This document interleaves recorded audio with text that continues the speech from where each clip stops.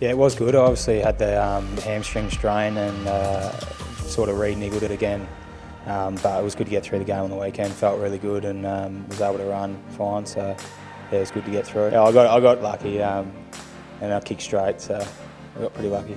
Maybe 3 might have been my best before that. I'm not too sure, to be honest.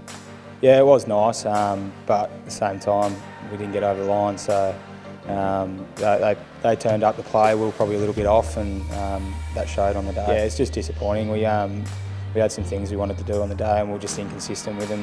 You know, they smashed us in contested ball, and our sort of ball movement let us down at times. We made some costly turnovers, which resulted in direct goals for them. Credit to them, they turned up to play, and we're probably just slightly off in the day, and it showed. Well, it's a good test for us this week. Sydney are a good contested ball team. They play sort of a one-on-one style of footy, so probably no better team to back up against. Obviously, just trying to get back into the senior team and just play consistently good footy and stay out the park, really.